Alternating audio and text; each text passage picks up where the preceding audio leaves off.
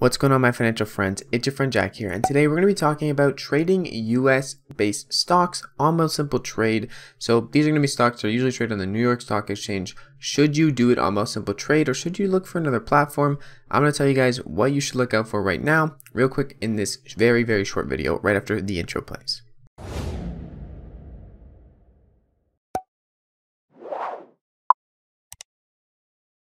So first thing to know, you should always know this, and this is basically what determines if you're going to buy US listed stocks and ETFs on Wealthsimple Trade.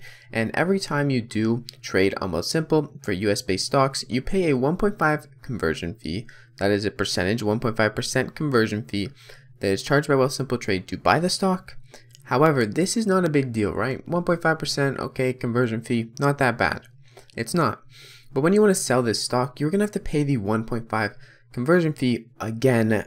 So it's not that great, right?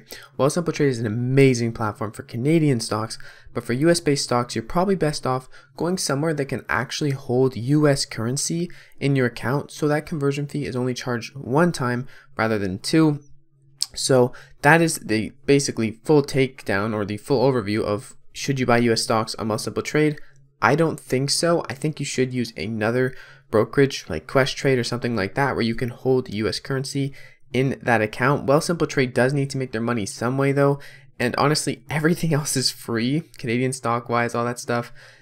So they do need a way to make money, and I understand that, but I'm just letting you guys know, US listed stocks, you're going to pay a conversion fee of 1.5% when you buy and sell the stock. Very important information. Wanted to get that out there in this short video. If you guys have any other questions about Wealthsimple Trade, I'll be happy to look into it, or if I already know it, tell you guys what I think. If you guys have any video suggestions, definitely leave those down below. But that's the whole video for today. I just want to let you guys know that.